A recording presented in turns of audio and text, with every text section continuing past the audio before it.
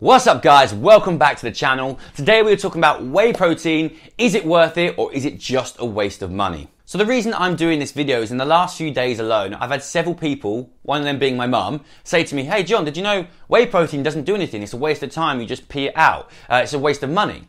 And I'm like, since when? What makes you say this? And their responses have been, well, there was a BBC documentary and it basically said just that. And I had a good conversation with someone on Instagram and I said, hey, look, I can't see this is the case, but I need to look into it. Would you please send me the study that's linked into it? That person sent me the study. Upon reading the study, I am pretty convinced that that is not the case, and this is why. Now, before we go any further, I feel it's important for me to put my standpoint out there. I use whey protein. I use whey protein probably once a day at the moment for the simple reason of last year I made a conscious effort and decision to reduce the amount of meat that I eat. So eating protein or drinking whey protein allows me to hit my daily protein goals without having to rely on meat. I will always advise people to have real food before having supplements. However, whey protein does have a lot of benefits.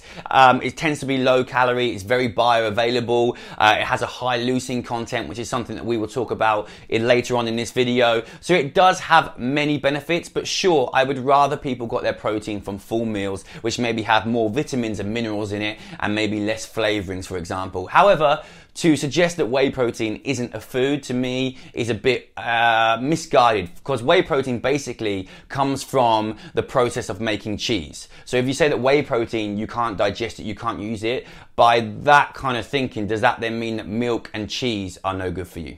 For those of you who are new to the channel, I am not a scientist, I'm a nutrition coach, I'm a personal trainer.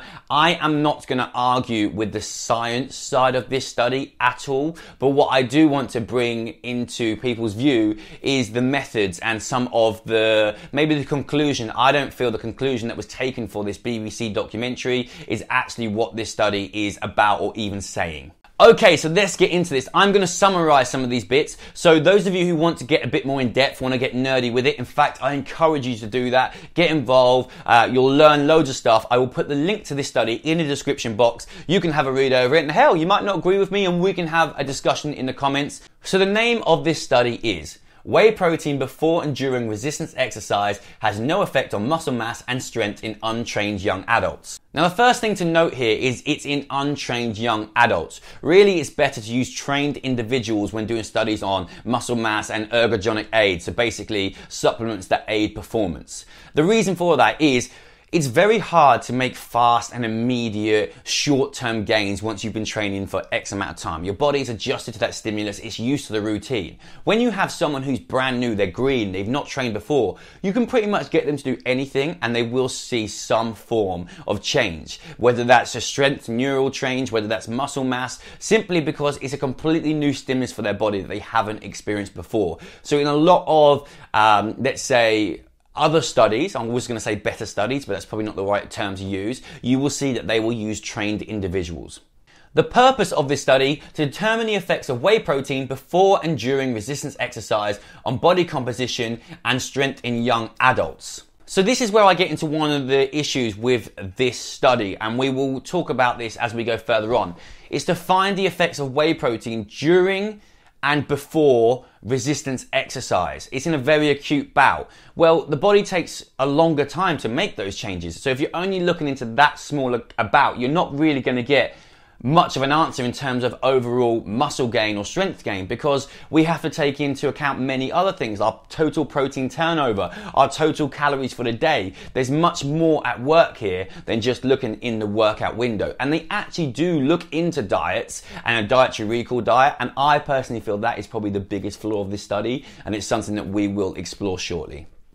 So this study started initially with 29 individuals, 17 of them completed this study due to time constraints.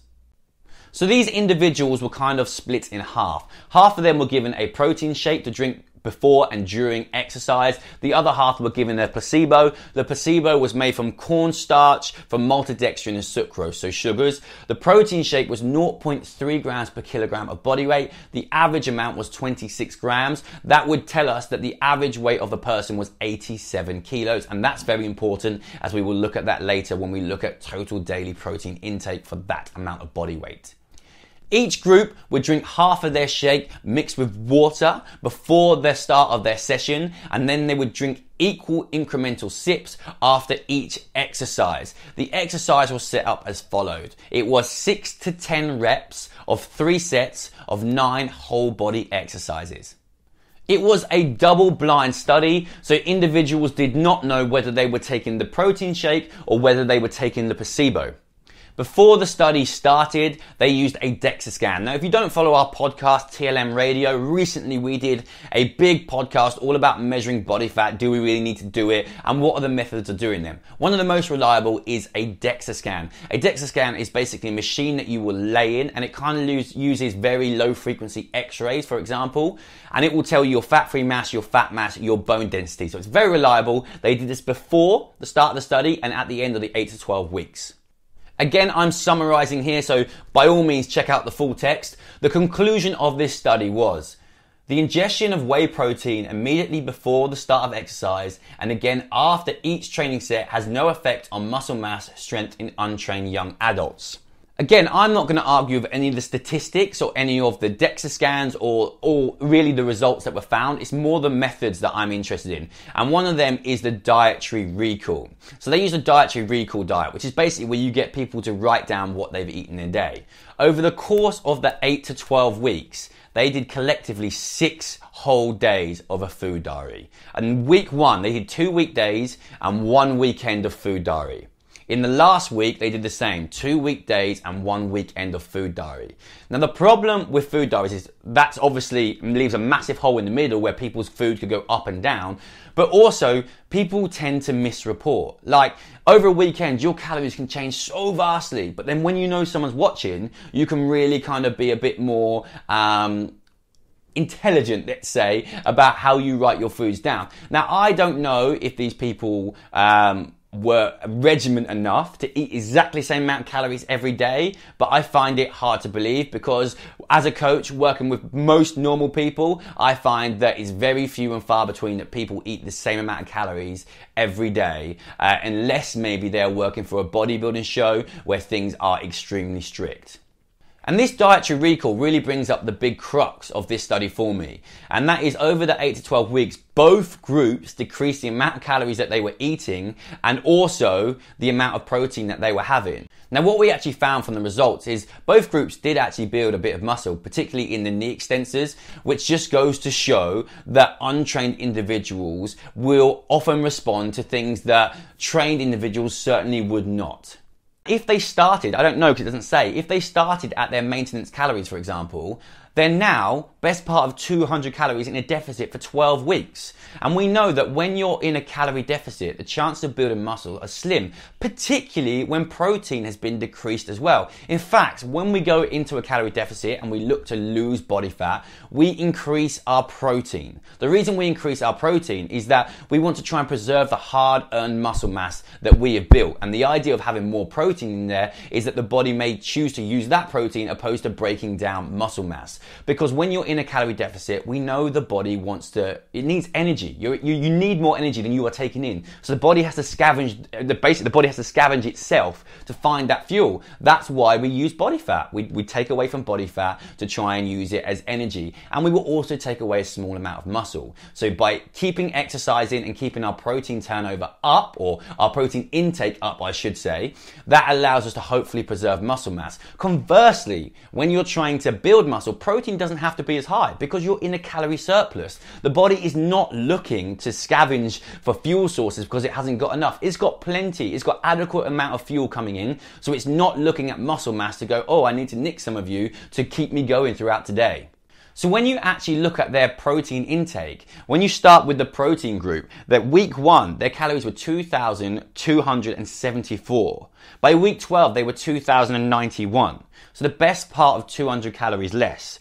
Carbs dropped by 40 grams, fat actually increased, and protein dropped from 133.6 grams to 107.7 grams. And when you actually look at the placebo group, it's probably worse in terms of protein. They start at 2,000 calories, just shy, and they end up at 1,795. Again, roughly a 200 calorie deficit. Similar thing happens with carbs, drops by best part of 40 grams. Fat actually drops a small amount, but protein drops from 91 to 82 grams of protein. Now we know from all the studies that have been done on resistance trained individuals or athletes that we need to really be looking at a certain range for protein intake to get adequate muscle gain and to maximally stimulate muscle protein synthesis.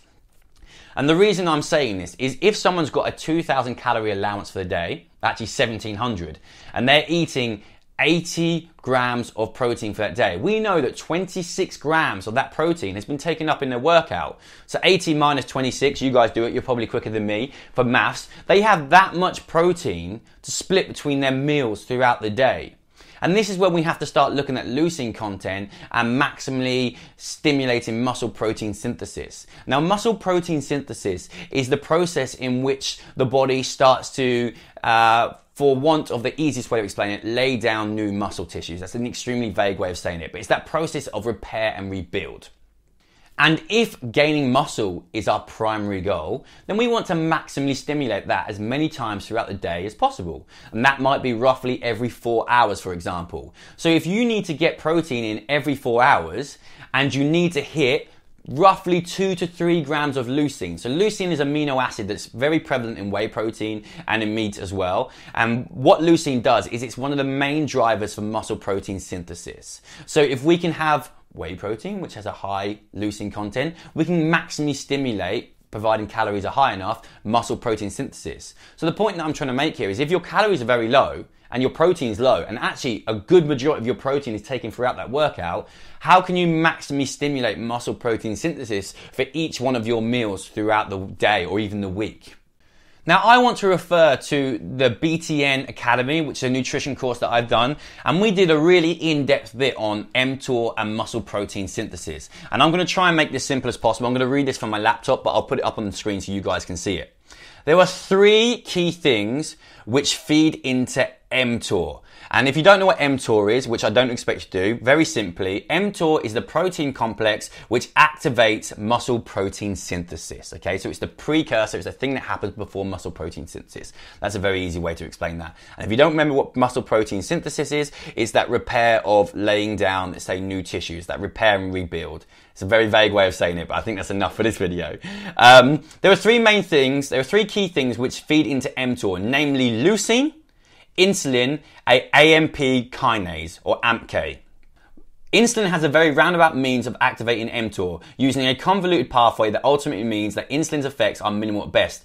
Leucine, however, stimulates mTOR directly and is therefore far more effective agent. So like I said, foods that are higher in leucine allow us to maximally stimulate muscle protein synthesis. When building muscle is a goal, primary thing is we need enough calories. There's no 2 ways about that. We need to be at least at maintenance, if not in a calorie surplus. And we probably want to be regularly stimulating muscle protein synthesis if muscle gain is our primary main goal.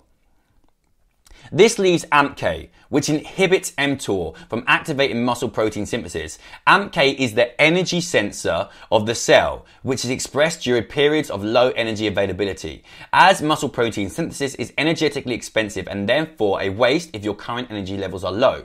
This is why during a dieting phase, muscle protein synthesis will be far lower. Muscles will be harder or almost impossible to build, and why, as you'll see later, muscle protein synthesis is a transient process. So in layman terms, what that's saying is AMPK is like the energy sensor. And if calories or our energy intake is not high enough, it's going to go, well, I don't want to put all this effort into muscle protein synthesis because we don't have those calories, and it's an energy expensive thing to do. We don't have the calories freely ready to us to keep doing this and keep doing muscle protein synthesis. Hence, when you're in a calorie deficit, it becomes very hard to build muscle. So this is my point, that when you kind of take a study like this, and if you take it out of context and you put it into a TV show and it's not really what the study's saying, or it's not even logical, because often you will find, you'll look at studies and maybe the conclusion that they've come to isn't necessarily the conclusion that you think is logical. And it happens a lot. It can happen for many reasons. If you want to go down the propaganda route, it can be because it's funded by a certain person. Let's say you've got a meat company and they want to fund some research to say that plants are bad for you. Like, I'm just pulling this out of the air here. And conversely. But it does happen. So it's important to read stuff and look for it from yourself. From that study, I don't believe in any way, shape or form that says that whey protein is ineffective. For the simple reason of they actually built a small amount of muscle anyway because they were untrained individuals, but also protein was low, very low, and total calorie intake was low. Like their protein intake, if it was 80 grams for roughly, let's say someone between 80 and 90 kilos, let's say, we know from studies that it's probably between 1.4 to 1 grams per kilo is optimal for people that are exercising. And actually in that study, it can go up as high as 2.2, but the way we're looking is 1.4 to 1.8. And they're probably a bit low on the low side of that, especially if they're in a calorie deficit as well. So I hope this video helps. I know it was a little bit more in depth than I often do. I did enjoy doing it. I was a little bit nervous doing it because I don't normally try and break down scientific studies and put myself open to criticism on here. But I'm pretty confident, and I feel very, from reading that a few times and talking to other people, that what I've said is pretty much on the button. And I actually encourage you, upon filming this video, I spoke to one of my friends who has a podcast, Ben Kuma. And he recently did a podcast on this, and it was much more in depth about the actual BBC study, and it cites a lot of the things about peeing out protein and all this stuff, and where they feel that it's quite misconstrued. And I suggest you go and see that, especially if you watch that BBC documentary, because I actually haven't seen it myself. I'm just looking at this study, but that specifically talks about the exact studies from that, and all the other ones that I didn't cover today. So if you enjoyed this video, please give us a massive thumbs up, subscribe if you haven't, hell, even hit that notification bell, and we'll see you in the next one. Thank you guys.